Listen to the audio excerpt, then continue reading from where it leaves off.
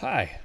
In this video, I want to cover a couple things. First, I'm going to show you how you can take assets from an old project and bring them into a new project. There's two different ways I'm going to show you. Both have their pros and cons, but it's really helpful to not have to keep remaking stuff that's been in previous projects and bring it over.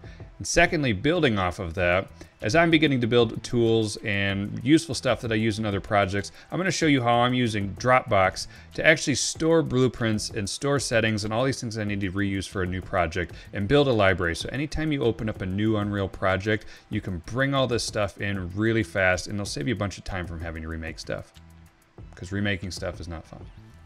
So the first one I'm going to show you is how you can get files in from one project to another. The easiest method is just to go through and explore and grab these. So you'll find in here these are all Unreal assets when it converts them into the engine. So you can't drag stuff like these assets from the folder and drop them into the browser like you normally would think you would.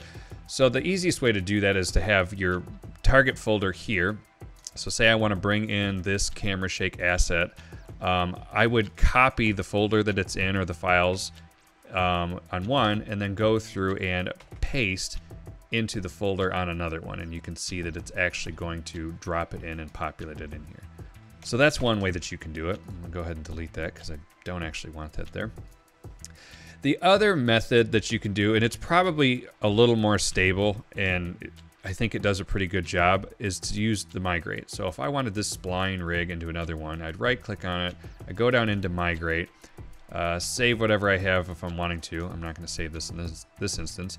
And it's going to show you here's the path and everything that you are sending over. This works better because if you have this spline blueprint and it's linked to meshes or materials, or there's a bunch of other stuff that makes up this complicated piece, it's going to grab everything that it needs to make it work and export that out.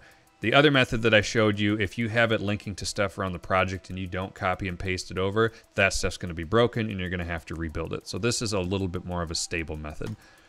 So I select OK, and this is just going to say pick the destination that you want to drop it to. So I go to whatever project I'm going to do, I'd select content and select that folder, and it will migrate all of that over, which is the best.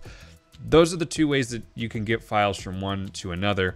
The third thing I wanted to discuss about quickly is, as I'm starting to go through and building out my own blueprint tools and referencing things using like actor references, so I don't have to, make a blueprint for each individual item that I'm going to do. I can make it a bit more of a modular setup.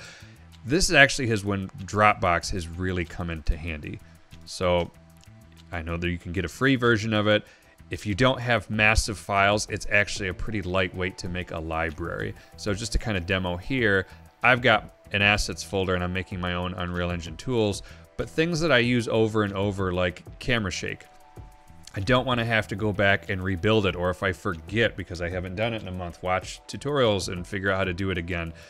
Same with blueprint, this spline rig that I use over and over to attach stuff and move it through. It's nice to just go through and set up folders and have all this stuff in Dropbox. You switch computers, you can just copy and paste this into the folder that you want, and you're up and running with tools, which is a great start. So color configs, render settings, even actor components, like everything that you want to make that you're not going to store on the marketplace or is not absolutely massive that you need to migrate over. It's just a quick way that you can make a library of tools as you're building them and get up and running in Unreal a lot faster. Thanks for watching. Hope you found this helpful. If you did, like, subscribe, follow all the good stuff. And if you have any comments about how this could be done differently, what you'd like to see, or any questions you have, please leave comments down below. It gives us good feedback and helps us out. Thank you.